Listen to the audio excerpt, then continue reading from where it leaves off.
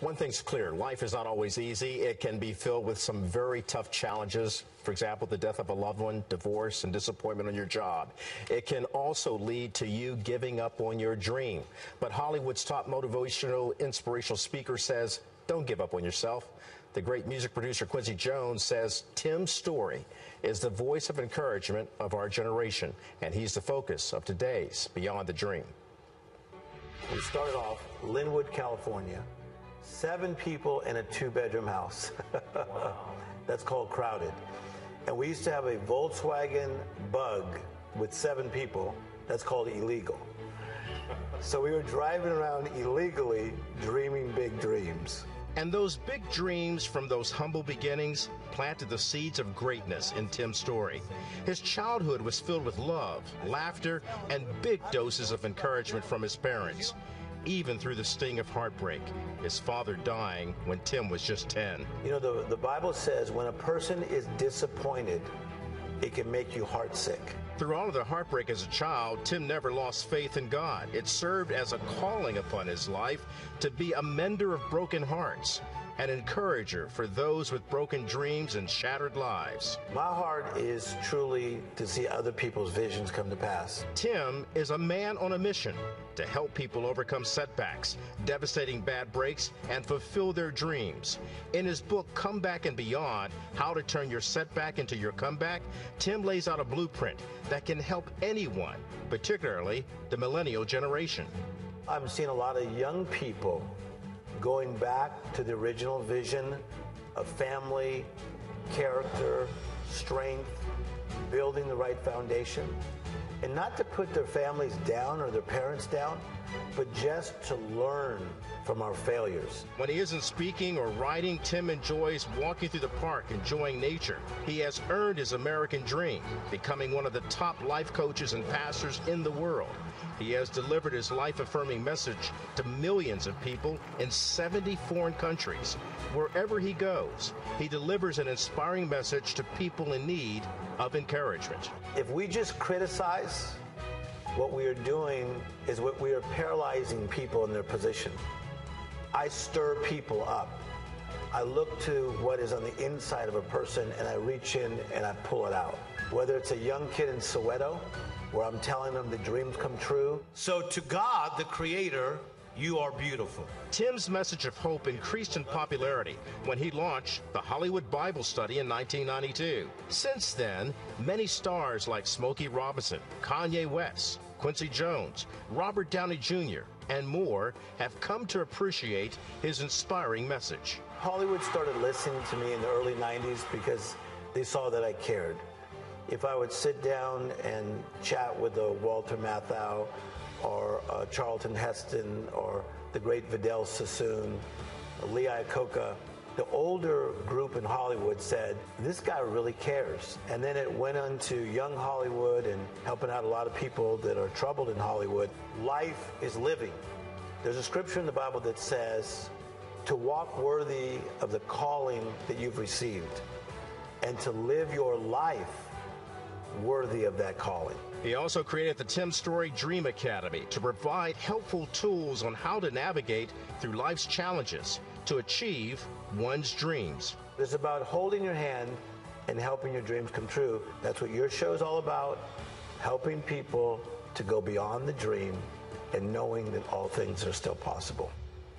Indeed they are. Tim Storey, thank you so much. Really like that guy.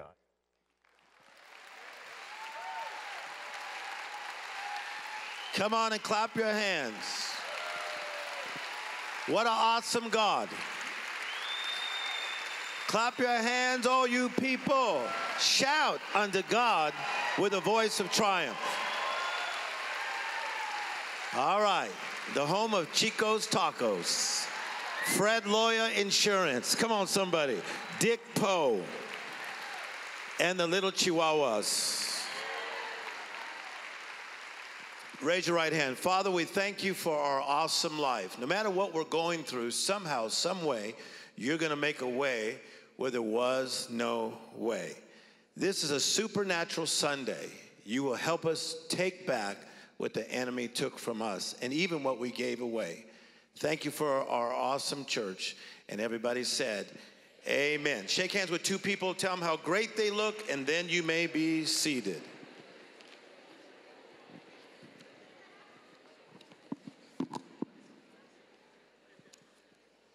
Wasn't that awesome seeing our church on Fox News? We made it. The pastor of this church is one of the best teachers in the body of Christ throughout the world, and some say the best. Give our pastor, Charles Neiman, a big clap. Fantastic. Fantastic. Give Pastor Jared a big clap. Fantastic. And what Shannon is doing with the women, Pastor Shannon, can we give her a big clap? And all the staff. In 1989, I did a conference that was hosted by our good friend, Tommy Barnett. It came out of my spirit. A friend of mine helped me to get it out there. We brought Benny Hinn at that time, a guy named Larry Lee.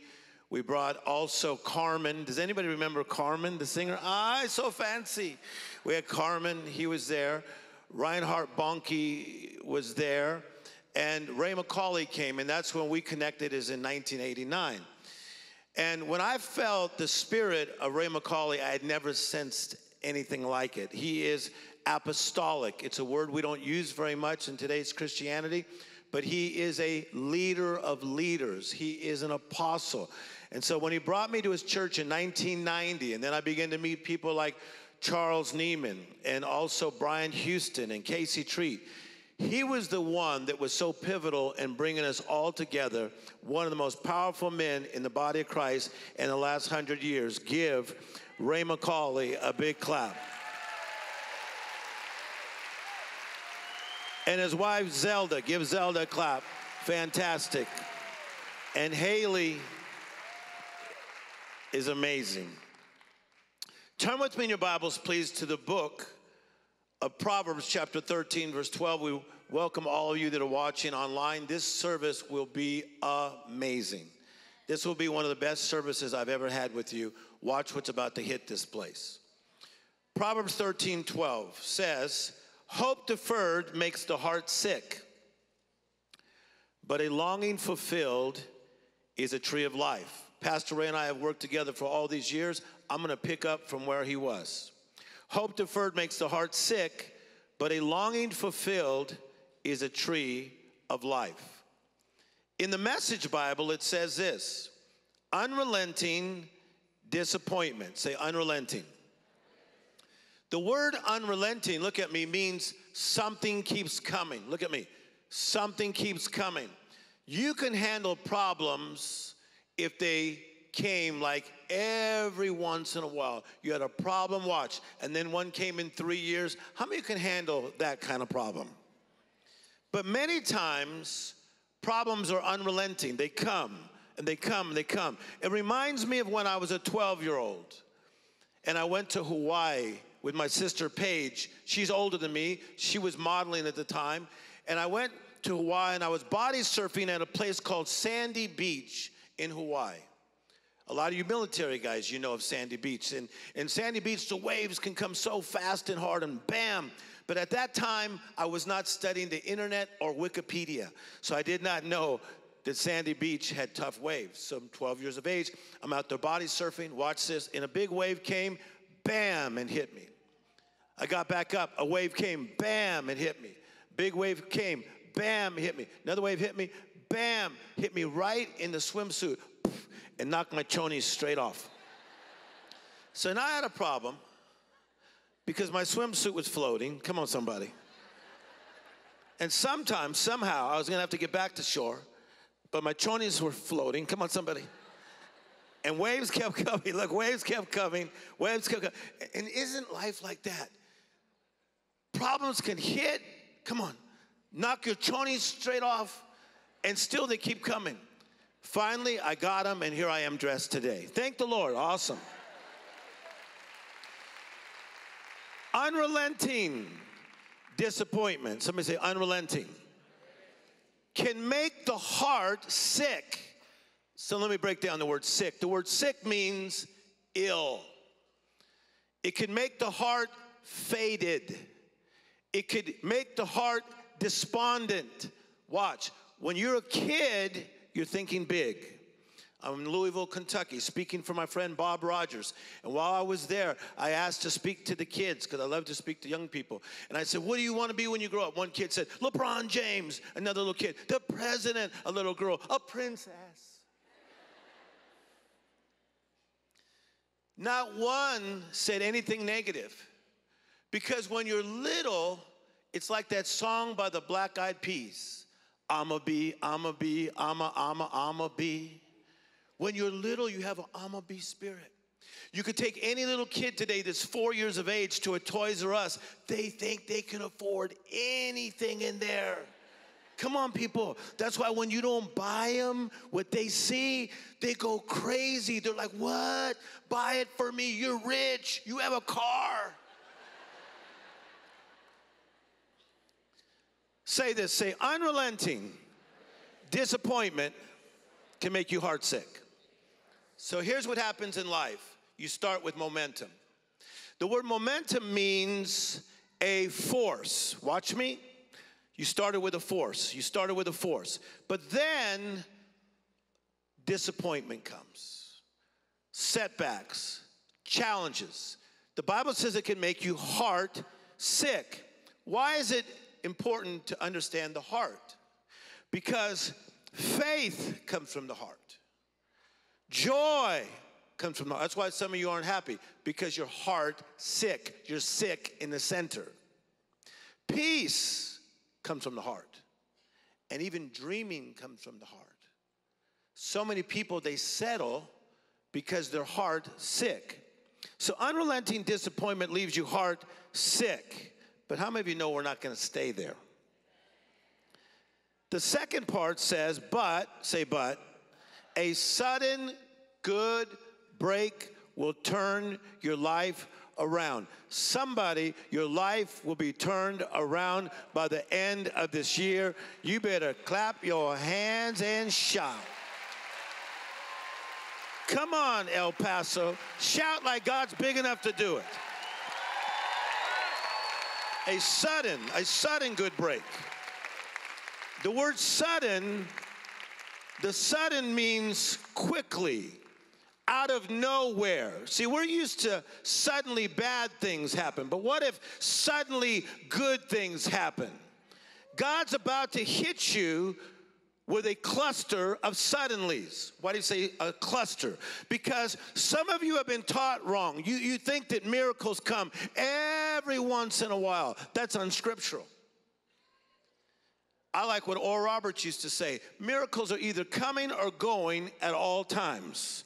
I believe your next miracle's in motion. I believe your son's about to be okay. I believe your daughter's about to be okay. I believe that someone's about to get out of debt. I believe that someone's about to get healed in about 22 minutes. Somebody clap your hands and shout like he's a miracle working God. Unrelenting disappointment can leave you heart sick, but a sudden out of nowhere, watch me, out of nowhere, you're gonna get healed today. Out of nowhere, a new door is gonna open. A divine door is gonna open. But a sudden good, you don't need a break. You need a good break. A break will get you this far. Watch. You need a good break is a God break. The Bible says in Genesis 1:31, and God saw all that he made, and it was very good. See, when my father was in trouble, and he struggled with alcoholism, and he struggled with rage, and we were we didn't just need a break. We needed a God kind of break. You're about to get a God break, a God standard break. And God saw what he made. He said, it's up to my standard. It's up to my liking. You're about to raise up and go to another standard, the standard that God saw you living when he created you, even while you were in your mother's womb. Somebody clap your hands and shout like you're about to get it. Come on, people. Come on, people. You're about to get a God kind of break. Say, a sudden, good break. Well, what does break mean? Break means opportunity. You are one opportunity away from something gigantic. I was at a church in Florida, and a lady came up and she prophesied to me. And she says, it's going to be Oprah. I said, I have no idea what you're saying. She says, it's going to be Oprah. Oprah's going to open her world to you. That was exactly 12 months ago. All of a sudden, out of nowhere, Oprah said, I don't know why, Tim, but I just like you so much. I'm going to open my world. It's not by accident. The miracle was already in motion, and God was already speaking it to people. Do you hear what I'm saying to you? Your breakthrough is already in the spirit world. God is opening doors for you in September, October, November, December. Clap your hands in El Paso, Texas, a sudden good break.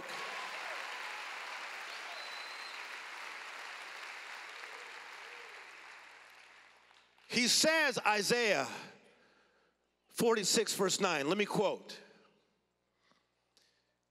He says, I know what is yet to come in your life. For I know, look at me, what is yet to unfold. For I know the end from the beginning. People, listen. It's a setup. It's a setup.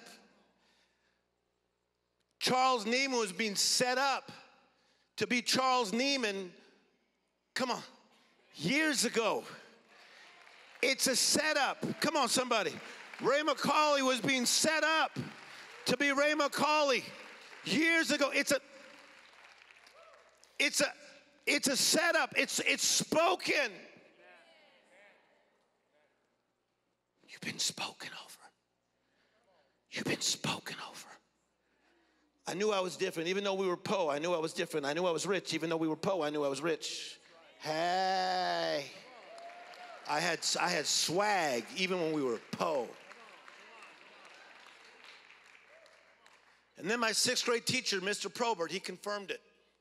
He says, Timmy Storey, can you stay after class? And one of the kids says, oh, he's going to get you because you're always cracking jokes. Mr. Probert says, I just want to talk to you a little bit, Timmy. I said, good to see you, Mr. Probert. He goes, I want to tell you something about yourself. I said, okay. He says, you are, I didn't know it was going to come next. He says, you are brilliant. No, that's what he said. And I bought into what he said. Shh, I bought into what he said. See, some of you do not buy into what God says. A sudden God kind of break is about to hit your family. No. It's not going to just barely get one of them saved. I hope he shows up for Thanksgiving at least. A sudden God kind of break, opportunity, will turn there in the Hebrew means it will reposition you.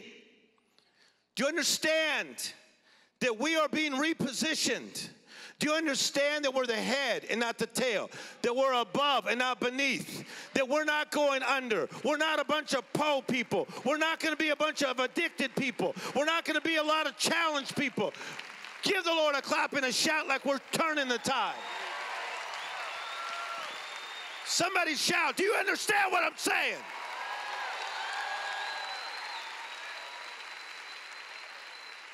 I saw it in Ulf Ekman in Sweden in the 80s. That was the first time I saw it, is 1986. I saw a takeover spirit. We saw it in Youngie Cho in the early 80s. There was a takeover spirit. Then I saw it at Ray McCauley's like I'd never seen in my life. You had the top of this. You had the top of that. The top of government. The top of fashion. You had the top. That same spirit is in El Paso, Texas, under the leadership of Pastor Charles Neiman. We are taking over. Clap your hands like we're taking over.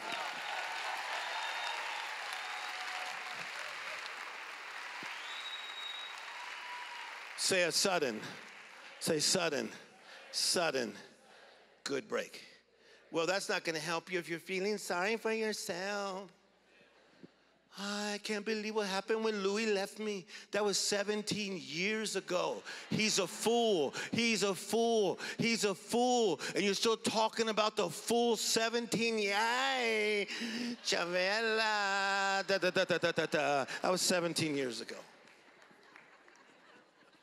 Does anybody have that kind of tia that just complains all the time over what happened so long ago?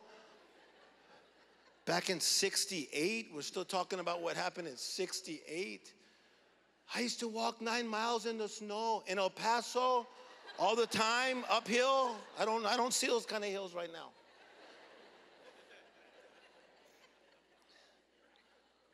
Okay, Tim Storey, I'm kind of listening to you right now. I'm kind of listening to you. But when is this break gonna happen? Really? Are you that impatient? Are you that impatient? So powerful. See, you have to be in the position for a break. And then you have to have the posture for the break. Over 170 times in the Bible it says, hearken, hearken, hearken. That means put your head up. Look at me. Put your head. See, some of you get on my last nerve because you're like this.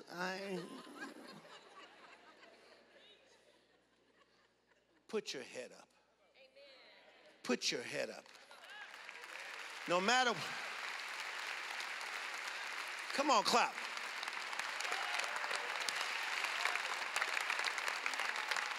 Come on, El Paso. Come on. Come on, give me a high five. Put your head up. Put your head up. Do you know what I like about people? You know what I like about people like us? Look at all the hell we've been through, and you're still in church on a Sunday morning saying that God is able. Come on and stir me up. Hearken, hearken, hearken, hearken. Put your head up. That's what some of you single mothers do. You put your head up. I bet there's times you don't want to wake up, but you got a kid, right? Or you got 2 kids. You got to get up. You got to get up. I got to get some cereal. Got to put my mascara on the car. Come on, somebody. I'm hearkening. Come on. I'm going to the healing service. I am hearkening. Come on, somebody. Who cares if you went on Christian Mingle? At least you're trying.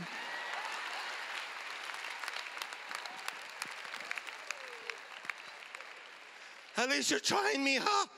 You're trying. You still got it. Selfie. Instagram. Get it out there.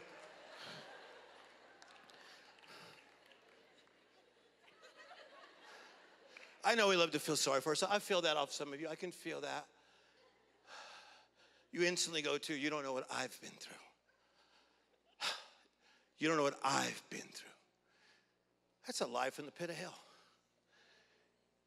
Every one of us has always felt, at least one time in our lives, no one's been through it like us. Come on. You got to be in the right position. Say position. Posture. Say posture. Watch this. And then you gotta be patient. We've been talking. Pastor Charles, Pastor Ray McCauley, they've helped me for years ago. They've been saying, you're going to hit it big in entertainment. You're going to hit it big in there. And sure, we have all the Hollywood Bible study. Sure, I help all these stars and stars I don't even mention now that would blow you away. But there was a break that was about to hit me. But these guys would stick with me and go, Tim, it's going to hit. It's going to hit. And guess what? It did. Shh. No, it did. Shh. It hit. Shh. Pay attention. Be steadfast, unmovable, and always abounding. Look at everything the enemy threw at you, and you're still standing. You're still.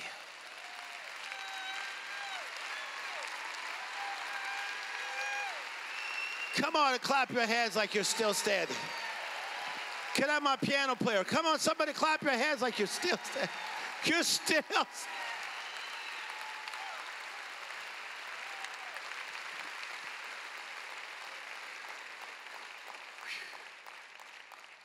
You have to be in the right position. Say position. You have to be in the right posture. Say posture. Look at me. What are you trying to get me to do? I'm trying to get you to look up. I want you to look up.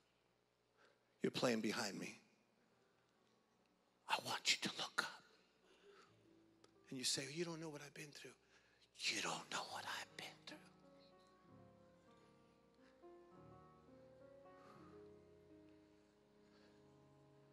When my brother died, struggling with alcohol, he got his life together, then he died on us.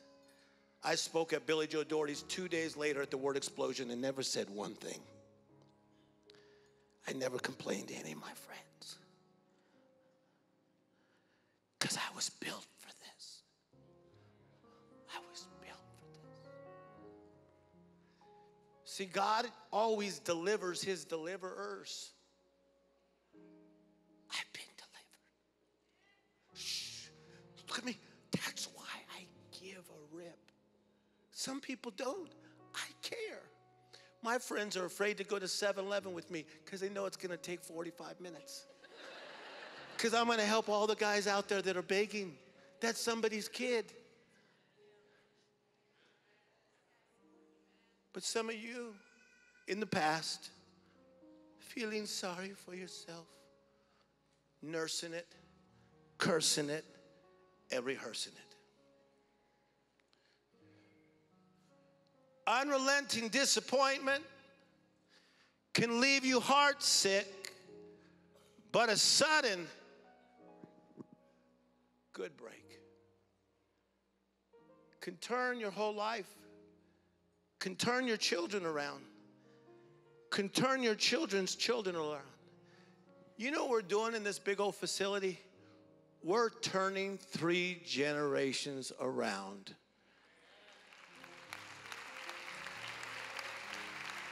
Why don't you clap for him like he's awesome?